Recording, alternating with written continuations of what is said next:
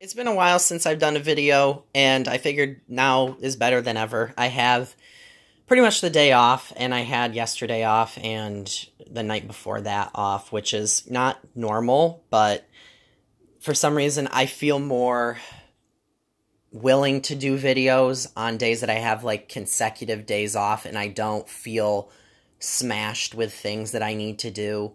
Um, Especially with the new shift that I'm working, I still haven't adjusted completely. Plus, I'm skating a lot now, so it's like an hour and a half trip to get to my closest rink that's actually open. And I say this in a lot of my videos when I talk about vacuums and traveling to go see them and going to stores and stuff like that. To my closest vacuum store, it's about an hour. And an extra half an hour beyond that is honestly not that bad, because it just breezes right on by. Plus, the skating sessions are only like an hour to 2 hours long anyway. I usually only stay for like an hour to an hour and a half. So I leave at like 10 in the morning, and I'm typically back by 12:30, 1 o'clock at the latest. So, anyway, this is a video of my Electrolux Oxygen 3, and it's kind of a 1-year update because I have had it for close to a year now, and I picked this up off of eBay new in the box, or new old stock, I guess I should say, and new in the box, because these haven't been for sale in years, and they were kind of like a Lowe's exclusive series of vacuums, this burnt orange, and it's a really nice vacuum cleaner, to be completely honest. It doesn't have the strongest suction, but it's, I would say, around as much as maybe like my Rainbow or something. It's nothing like crazy, and I really like it, to be honest. It does a really great job at grooming the carpets and deep cleaning, and it just seems to really stand the carpet up well and dig and seek between the fibers of the carpet. And it's nice and quiet, too. Now, I do have a couple complaints. It is a big, bulky vacuum, and I try to be careful with it because one of the big things that I'd seen on Vacuum Land, when you just randomly search a vacuum cleaner, just try different searches. Just put Electrolux Oxygen 3, or Oxygen 3, or Lux upright vacuum, or Electrolux Oxygen upright, and all these sorts of things. You'll find a lot of different links and stuff through Google. Even go on their shopping section and go into their images, because sometimes you'll see images that people took in their house, just like if you were to take a still shot of this right here, and I were to post it somewhere and caption or somewhere in that description or anywhere it says Oxygen 3, Electrolux, or vacuum or anything like that.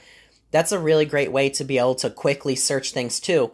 Even if you're not looking for a picture, but you're looking for information, pictures can sometimes have tags in them that lead you to more information, which is how I found most of my information on this, with the wheels breaking off and having problems and things. And I don't know why this cat loves to be in the videos, but one of the things that I had seen was the wheels like to fall off on this vacuum. Now, if I come over here and I take a look at the vacuum and I lean it kind of forward, the wheels do have like a little bit of a wobble to them, but overall, they're not terrible. I'd say that they're pretty decent for the most part, and I just don't swing the vacuum around super fast. If I'm going to be changing directions, I typically gradually do it like a K-turn almost in a car, or maybe even more than a K-turn, what, like an E-turn or something like that, if that even exists. But extra strokes to be able to go around into another direction, because, and I also vacuum a little bit slower. Not that I feel like it's going to break, but I don't want it to just break out of nowhere. What really made me interested in this machine was, semi-locally, we had this huge event that is this really nice neighborhood where people do a yard sale, garage sale sort of event, and they bring in catering trucks and they have little events and stuff, but it's mainly focused around people getting rid of their junk. But, of course, being in such a nice neighborhood, some people's ideas of junk are another person's treasure. I'm a semi-believer in that, but not totally.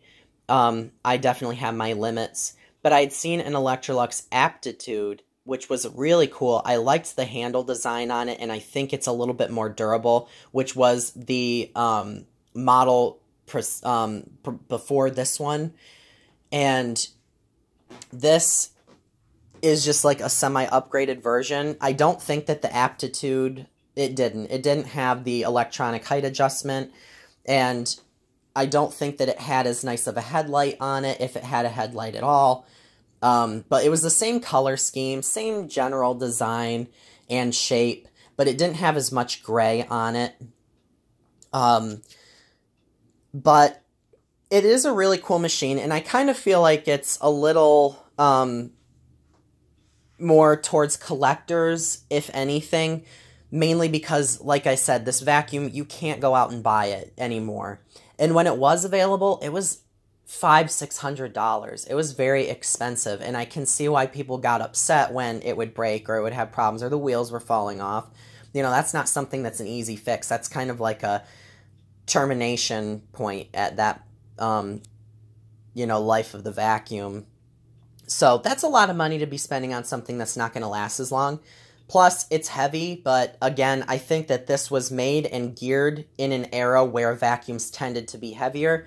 In the last 7 years or so, I would say vacuums have been really focused towards being lightweight, whereas I don't always contribute lightweight and functionality to better cleaning. Sometimes it exists and sometimes it doesn't. So I think there's a right time and place for vacuums, and to me, this was just made well. Not so much the quality of the wheels, but everything else seems to be good.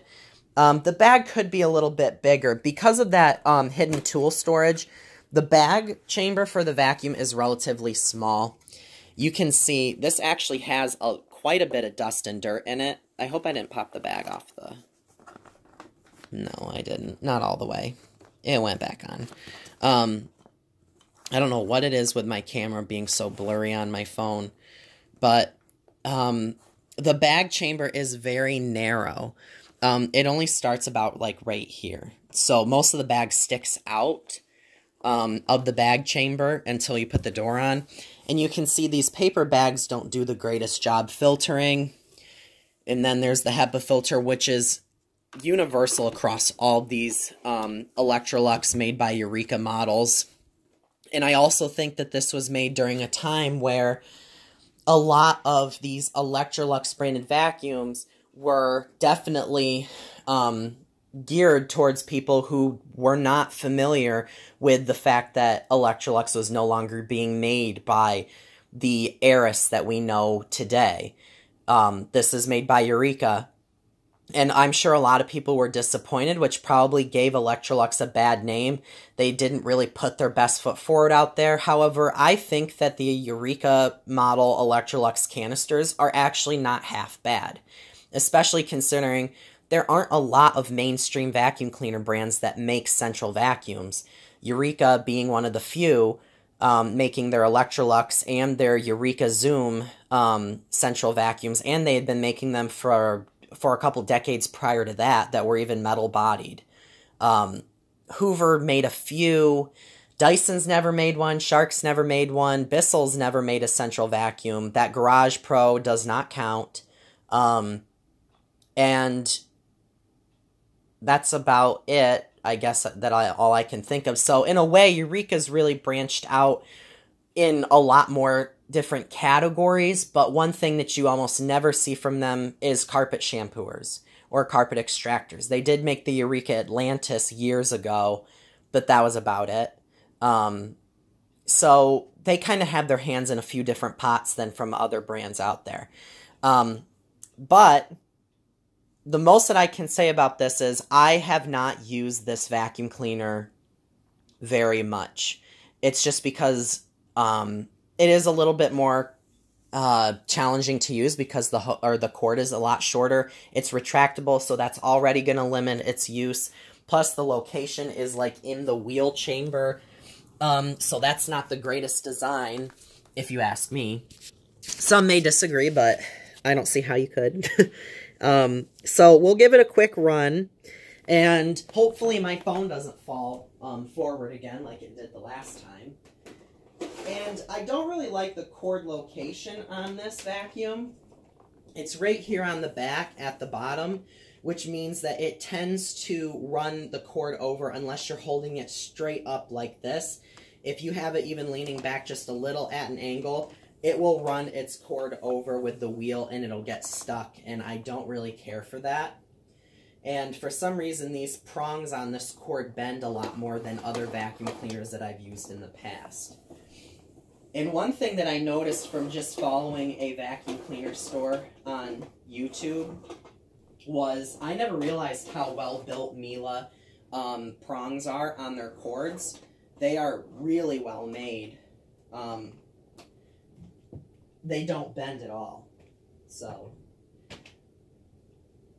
I very rarely adjust the height on this. I usually keep it as low as possible because the weight of the vacuum just carries itself pretty well, and I think that it cleans it's best on low pile setting. So like I said, it's very quiet, very nice, silent design, and the brush roll sounds nice and quiet, very similar to the deep clean power nozzle and the quiet clean power nozzle on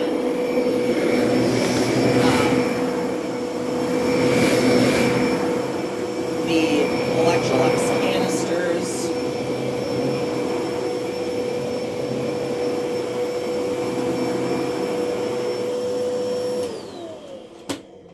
And it locks into its upright position very nicely. The bag stinks because the bag is almost virtually useless, but you can see the really nice carpet lines that this leaves, and I'll go and stand in the opposite direction. You can see they're really deep edges, and it sounds silly.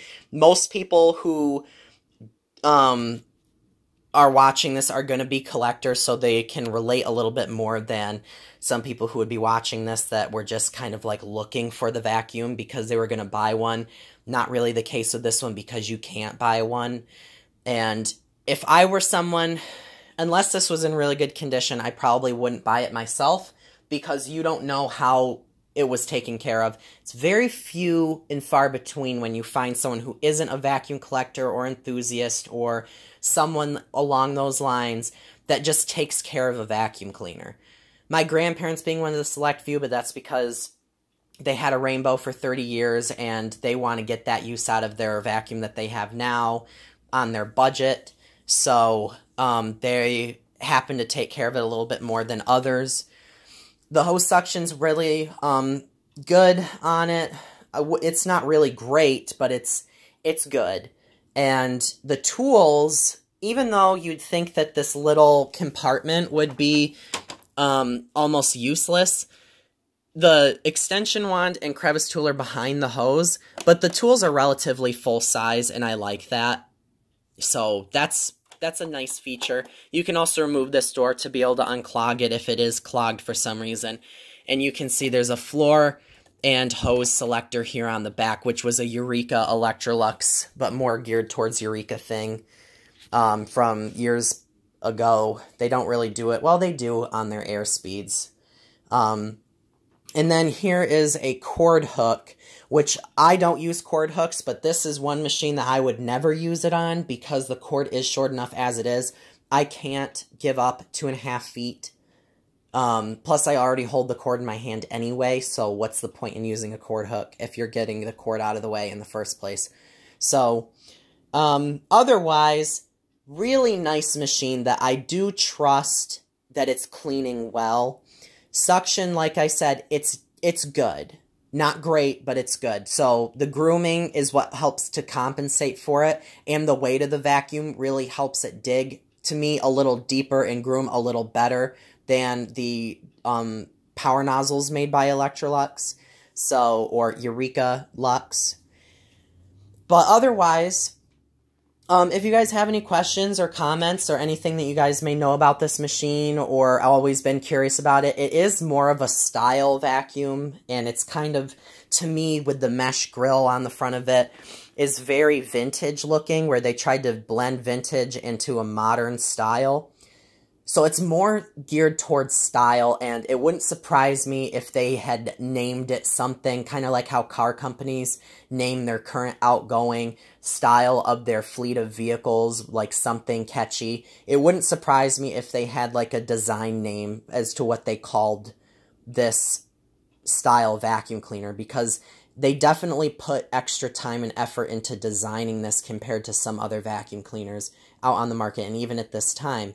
And one of the few that I think cleaned well for that time, where in the early 2000s, people were wearing like crazy stuff with weird colors, and it was a weird design time in my eyes. This was still a functional vacuum. So thank you for watching, and please like, comment, and subscribe.